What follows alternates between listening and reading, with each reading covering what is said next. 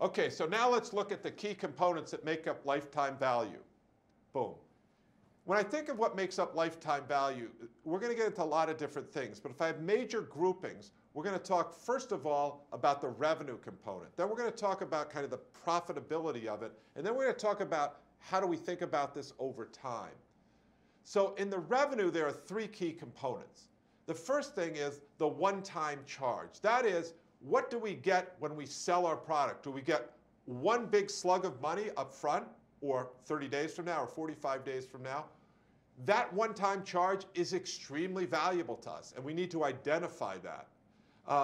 The second component is the recurring revenue stream. So that's the money that comes over time. It could come on a monthly basis, it could come on a quarterly basis, it could come on a yearly basis. But it's the gift that keeps giving over time. And the third thing is additional revenue opportunities that may arise once they have our product installed. Often these are called upselling opportunities.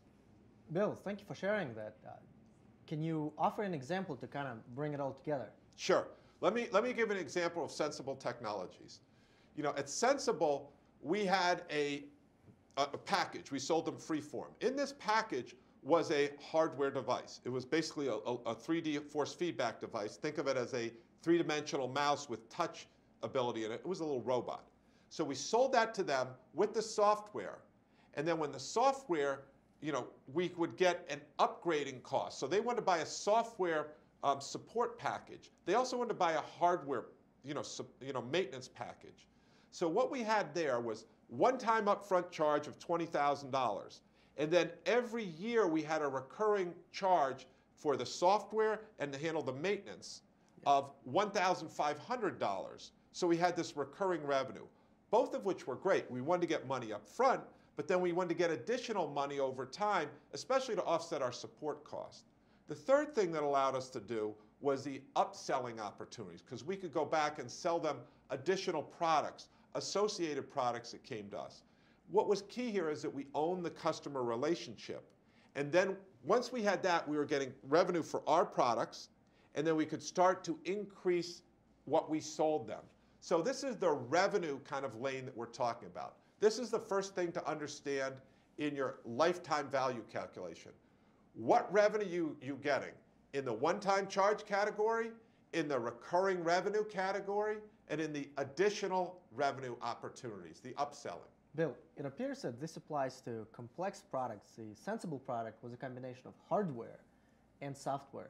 But it doesn't have to be always this way. It could be a more simple product that you buy once. Let's say you go into a store and you buy a bottle of water. And then you come back again, you buy again. Yes. Right? So you just have a sequence of one-time charges. So that's, when you think about food and things like that, that's correct. And people say, well, that's what I do with my car. Actually, if you think about, automotive manufacturers, do you know how they make money?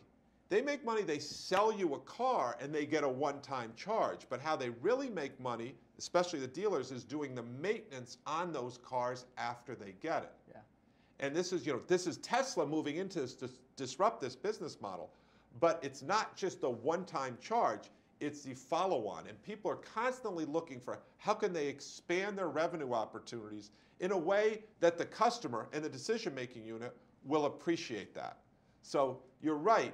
It can be very simple, but as we get more sophisticated, we want to look at these different revenue streams and see if there are opportunities for us to create value and then extract value as well. Because what we really have here is a piece of gold, and that is the relationship with the customer. And that's what we want to leverage throughout the process. So, to repeat, in our lifetime value calculation, the first thing we need to understand is the top line.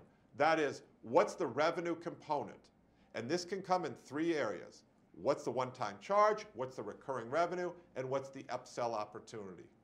Now let's take a look at the next component, and that is profitability.